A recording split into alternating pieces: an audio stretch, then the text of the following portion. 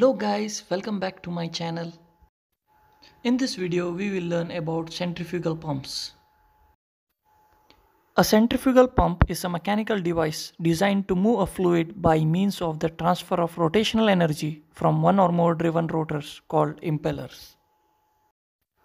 Centrifugal pumps are basically described as pumps with one or more impellers, many types and configurations for different applications. The main key features of this type of pumps are one or more impellers, casing is volute or diffuser type. Normally electric motor driven, but other drive types available too. Applications of centrifugal types of pumps are all sorts of liquid can be pumped with centrifugal pumps. This has highest flow rates when compared with other pump types.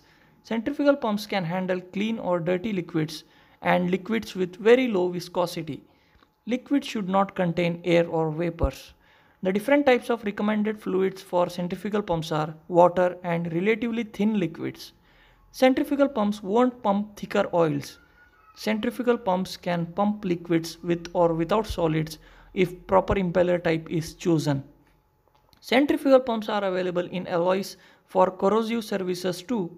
Advantages of centrifugal pumps are best pump choice for lower viscosity, thin liquids and high flow rates. No pulsations that may be found in some positive displacement pumps. The flow rate ranges for centrifugal pumps are 5 to 200,000 GPM gallons per minute or 19 to 7,57,080 liters per minute.